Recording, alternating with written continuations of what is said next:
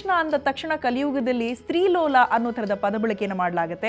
ಅದು ಎಷ್ಟು ತಪ್ಪು, ಆಕ್ಚುಲ್ ಆಗಿ ಶ್ರೀಕೃಷ್ಣ ಪರಮಾತ್ಮ ಯಾವ ರೀತಿಯಾಗಿ ಅನ್ನೋದ್ರ ಬಗ್ಗೆ ವರ್ಣನೆಯನ್ನ ವಿದುಷಿಯಾದಂತಹ ಶ್ರೀಮತಿ ಆರತಿ ಅವರು ತಿಳಿಸ್ಕೊಡ್ತಾ ಇದ್ರು. ಇನ್ನಷ್ಟು ತಿಳ್ಕೊಳ್ಳೋ ಬನ್ನಿ ಮೇಡಮ್. ಹೇಳ್ತಾ ಇದ್ರಿ ಅದೊಂದು ತಪ್ಪು ಸಂದೇಶ ಹೋಗ್ತಾ ಇದೆ ಅಂತ. ಹೌದು, ಅದು ನೋಡಿ, ಕವಿಕಲ್ಪನೆಯನ್ನು ಮಧುರ ಭಕ್ತಿಯ ಯಾವುದೋ ಒಂದು ದೃಷ್ಟಿಯಲ್ಲಿ ಬೆಳೆಸಿದಂತಹ ಒಂದು ಭಾವನೆಯನ್ನು ನಾವು ಇತಿಹಾಸ ಅಂತ ಸಿದ್ಧಿಸೋದು ತಪ್ಪಾಗುತ್ತೆ.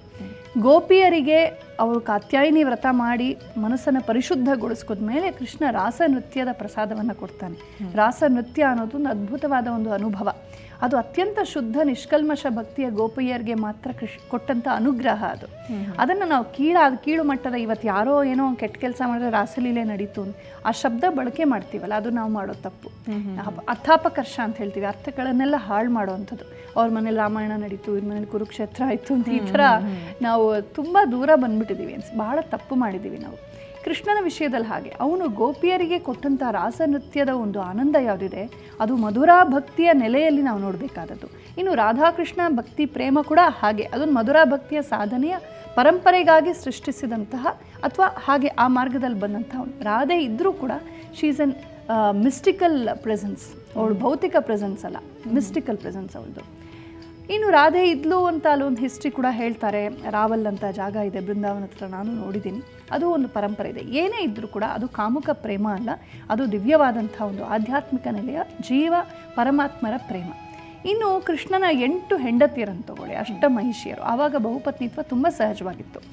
ಕೃಷ್ಣನ ವಿಷಯದಲ್ಲಿ ಈ 8 ಪತ್ನಿಯರು ಕೂಡ ಒಬ್ಬರನ್ನ ಹಿಂದೆ ಕೂಡ ಕೃಷ್ಣ ಹೋಗಿಲ್ಲ. ರುಕ್ಮಿಣಿ ಲೆಟರ್ ಬರೀತಾಳೆ, ಬ್ಲ್ಯಾಕ್ ಮೇಲ್ ಮಾಡ್ತಾಳೆ, ನೀನು ಬಂದು ನನ್ನ ಮದುವೆ ಆಗದೆ ಹೋದರೆ ಇವರು ಶಿಶುಪಾಲನ್ ಕೊಟ್ಟು ಮದುವೆ ಮಾಡ್ತಾರೆ, ನಾನು ಸೂಸೈಡ್ ಮಾಡ್ಕೊಳ್ತೀನಿ ಅಂತ. ಎಲ್ಲಿ ಒಂದು ಹೆಣ್ಮಗಳು ಸತ್ತೋಗ್ತಾಳೆ ಅಂತ ಎದ್ದು ಬಿದ್ದು ಧಾವಿಸಿ ಬಂದು ಅವಳನ್ನು ರಕ್ಷಣೆ ಮಾಡಿ ಕರ್ಕೊಂಡೋಗಿ ಮದುವೆ ಆಗ್ತಾನೆ ಕೃಷ್ಣ. ಇನ್ನು ಕೃಷ್ಣನಿಗೆ ತನ್ನಿಂದ ಏನು ಅನ್ಯಾಯ, ದೊಡ್ಡ ಕಥೆ ಶಮಂತಕಮಣಿ ಪ್ರಸಂಗ ಅದೆಲ್ಲ ಆದಂಥ ಸಂದರ್ಭದಲ್ಲಿ ಜಾಂಬವಂತ ತನ್ನ ಮಗಳು ಜಾಂಬವತಿಯನ್ನು ಕೃಷ್ಣನಿಗೆ ಕೊಟ್ಟು ಮದುವೆ ಮಾಡ್ತಾನೆ. ತನ್ನಿಂದ ಕೃಷ್ಣನಿಗೆ ಅಪವಾದ ಆಯಿತು ಅನ್ಯಾಯವಾಗಿ ಅಂತ ಒಂದು ಪಶ್ಚಾತ್ತಾಪದಿಂದ ಸತ್ರಾಜಿತ ಅಂತನವನು ತನ್ನ ಮಗಳಾದ ಸತ್ಯಭಾಮೆಯನ್ನು, ಅವಳು ಇಷ್ಟಪಟ್ಟಿದ್ಲು ಕೃಷ್ಣನನ್ನು, ಹಾಗಾಗಿ ಕೃಷ್ಣನಿಗೆ ಕೊಟ್ಟು ಮದುವೆ ಮಾಡ್ತಾರೆ.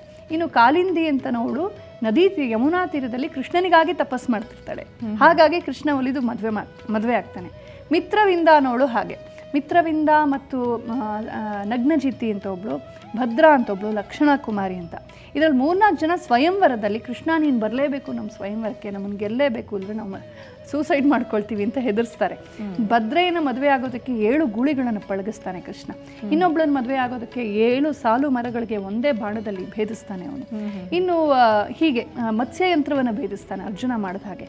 ಇದನ್ನೆಲ್ಲ ಮಾಡಿ ಸ್ವಯಂವರದಲ್ಲಿ ಗೆಲ್ತಾನೆ. ಆ ಸ್ವಯಂವರದಲ್ಲಿ ಗೆಲ್ಲುವಾಗಲೂ ಕೂಡ ಆ ಒಂದು ಕನ್ಯೆಗೆ ನನ್ನ ಮೇಲೆ ನಿಜಕ್ಕೂ ಪ್ರೀತಿ ಇದ್ದರೆ ಅವಳಿಗೆ ಬೇಕಿದ್ರೆ ನಾನು ಒಲಿತೀನಿ ಅಂತ ಹೋಗ್ತಾನೆ.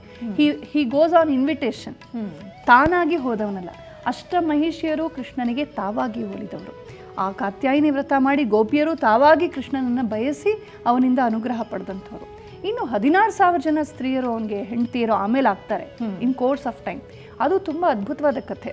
ಅದನ್ನು ನಾವು ತಿಳ್ಕೊಂಡಾಗ ಕೃಷ್ಣನ ಮೇಲೆ ಸಿಕ್ಕಾಪಟ್ಟೆ ಗೌರವ ಜಾಸ್ತಿ ಆಗುತ್ತೆ. ನೋಡಿ, 16,000 ಜನ ಜೊತೆಗೆ ಸಂಸಾರ ಮಾಡೋದು ಆಲ್ಮೋಸ್ಟ್ ಇಂಪ್ರಾಕ್ಟಿಕಲ್ ಅಂತಲೇ ಹೇಳ್ಬೋದು. ಒಬ್ಬೊಬ್ಬರ ಜೊತೆ ಒಂದೊಂದು ದಿನಾನೂ ಇರೋಕ್ಕಾಗಲ್ಲ, ವರ್ಷಗಟ್ಟಲೆ ಆದರೂ ಮುಗಿಯೋದಿಲ್ಲ ಸರದಿ. ಅವರೆಲ್ಲ ಯಾರು? ಅವರಲ್ಲಿ ತುಂಬ ಜನ ಕೃಷ್ಣನಿಗಿಂತ ತುಂಬ ದೊಡ್ಡವರು, ಅವನ ವಯಸ್ಸಿನವರು, ಅವ್ರಿಗಿಂತ ಚಿಕ್ಕವರಿದ್ದರು. ಅವ್ರಿಗಾಗಲೇ ಮಕ್ಕಳು ಮರಿ ಆಗಿಬಿಟ್ಟಿದ್ರು, ಮೊಮ್ಮಕ್ಕಳು ಆಗಿದ್ದರು. ಅವರೆಲ್ಲ ಯಾರು ಅಂದರೆ ನರಕಾಸುರ ಅಂತ ಒಬ್ಬ ಇದ್ದ, ತುಂಬ ದುಷ್ಟ. ನಾವು ನಮ್ಮ ಇತಿಹಾಸದಲ್ಲಿ ಅಲಾವುದ್ದೀನ್ ಖಿಲ್ಜಿ ಕತೆ ಕೇಳ್ತೀವಲ್ಲ, ಕಂಡ ಕಡೆ ಹೆಣ್ಮಕ್ಳನ್ನ ಎತ್ಕೊಂಡೋಗಿ ಜನಾನಾಲಿ 3-4 ಸಾವಿರ ಜನ ತುಂಬಿಕೊಳ್ತಾ ಇದ್ದ ಅಂತ. ಅದೇ ಥರದ ಒಂದು ಪ್ರಸಂಗ ನೋಡ್ತೀವಿ.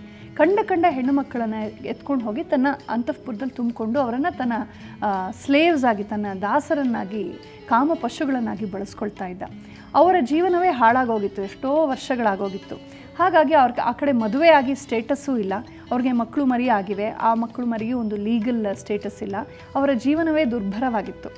ಅವರ ಒಂದು ನೋವಿಗೆ ಸ್ಪಂದಿಸಿ ಕೃಷ್ಣ ತನ್ನ ಹೆಂಡತಿ ಸತ್ಯಭಾಮೆಯನ್ನು ಕರ್ಕೊಂಡು ಹೋಗ್ತಾನೆ. ಅವಳು ವಾರಿಯರ್ ಪ್ರಿನ್ಸಸ್, ಅವಳು ಯೋಧೆ. ಅವಳು ನಮ್ಮಲ್ಲಿ ಈ ಆಕ್ರಮಣಗಳೆಲ್ಲ ಆಗೋದಕ್ಕಿಂತ ಹಿಂದಿನ ಇತಿಹಾಸ ನೋಡಿದ್ರೆ ಸ್ತ್ರೀಯರು ತುಂಬ ಸಕ್ರಿಯವಾಗಿದ್ದರು ಸಮಾಜದಲ್ಲಿ, ಎಲ್ಲ ವಿದ್ಯಾವತಿಯರಾಗಿದ್ದರು, ಯೋಧೆಯರಾಗಿದ್ದರು.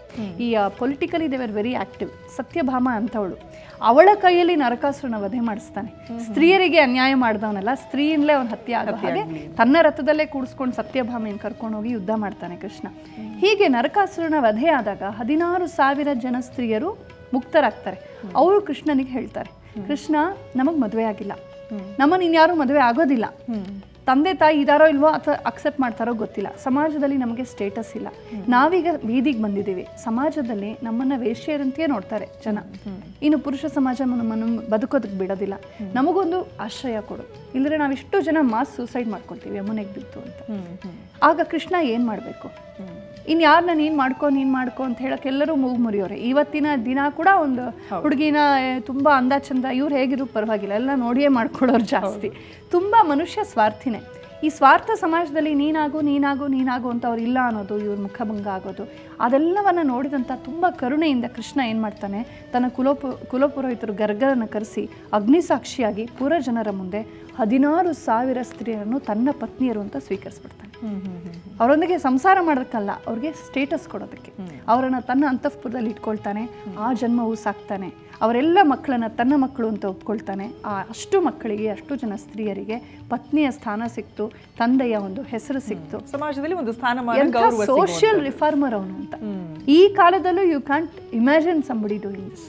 ಅಂದ್ರೆ ಕೃಷ್ಣ ಏನು ಧೈರ್ಯಶಾಲಿ. ಇದರಿಂದ ಅವ್ನಿಗೇನು ಅಪವಾದ ಬರ್ಬೋದು, ಜನ ಏನು ಹೇಳ್ಬೋದು, ಯಾರು ಮೂಗು ಮುರಿಬೋದು, ಎವ್ರಿಥಿಂಗ್ ಪಕ್ಕಕ್ಕಿಟ್ಟುಬಿಟ್ಟು ಇಷ್ಟು ಜನ ಸ್ತ್ರೀಯರ ಜೀವನ ಸುರಕ್ಷಿತವಾಗಿರಬೇಕು. ಹಿ ವಾಸ್ ಆಲ್ವೇಸ್ ಹೆಣ್ಣು ಮಕ್ಕಳಿಗೆ ಪರವಾಗಿದ್ದ ಕೃಷ್ಣ.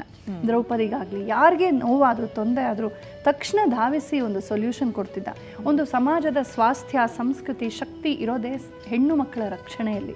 ಹೆಣ್ಣು ಮಕ್ಕಳಲ್ಲಿ ಧೈರ್ಯವಾಗಿರ್ತಾರೋ, ಸುರಕ್ಷಿತವಾಗಿರ್ತಾರೋ, ಸಂತೋಷವಾಗಿರ್ತಾರೋ, ಯತ್ರ ನಾರ್ಯಸ್ತು ಪೂಜ್ಯಂತೆ ರಮಂತೆ ತತ್ವದೇವತಾ, ಅದನ್ನು ಅಕ್ಷರಶಃ ಜೀವನದಲ್ಲಿ ಪಾಲಿಸ್ತವನು ಕೃಷ್ಣ. ಹಾಗಾಗಿ ಸ್ತ್ರೀ ಲೋಲ ಅಲ್ಲ, ಸ್ತ್ರೀ ಪೂಜಿತ ಅವನು ಮತ್ತು ಸ್ತ್ರೀಯ ರಕ್ಷಕ ಆಗಿದ್ದ ಶ್ರೀಕೃಷ್ಣ.